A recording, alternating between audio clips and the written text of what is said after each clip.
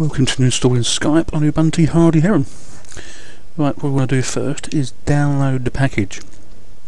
So I'm going to go via Google to the Skype site and download it directly from Skype. Here's the Hardy's first page. Type in Skype up in the Google, and here we go. Download Skype. The page will quickly flash up for you.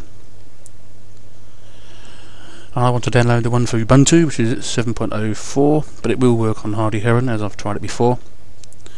I want to save that file.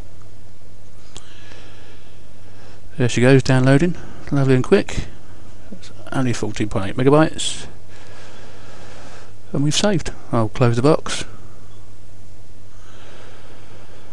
close the browser window, and I'm going to open the package. Double click,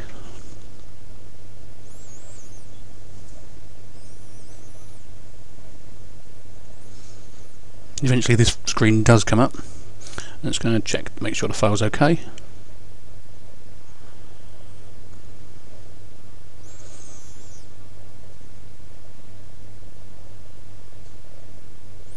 There we go.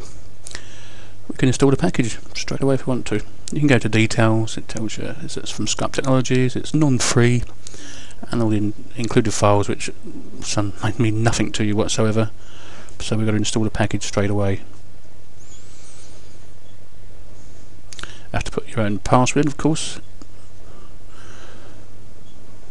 and she'll start installing. It doesn't take very long at all, as it's only a small file.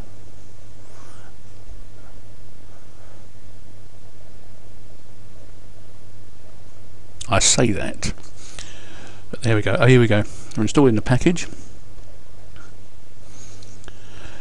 It could take up to a minute. It all depends on the system you're running it from, really. I'm actually using a virtual machine to do this on Hardy Heron, so that brings the machine I'm using down to about 1.5, and I'm only using 256 megs, so it's quite a low-end machine, really. And eventually she does actually install. There we go, we can close it right down. I'll close that window now. Now if we go to applications, oh, by the way, I'll get rid of that first. I'll just put it into the deleted items app section. I'll go to applications, internet, and there you'll see the Skype icon. We click on there, and the Skype window will flash up.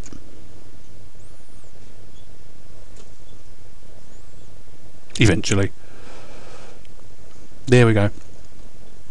So there's a Skype now. I'm using just for these tutorials. It's Hardy Heron, or Harry Hardy 1 should I say. You pop in your password, make sure you get the right one.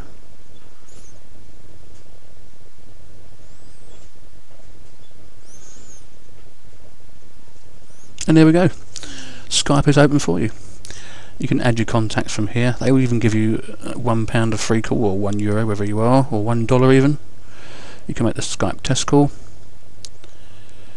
To do that, just highlight it, click on the green call button, which I haven't done, but I'm just giving you an example.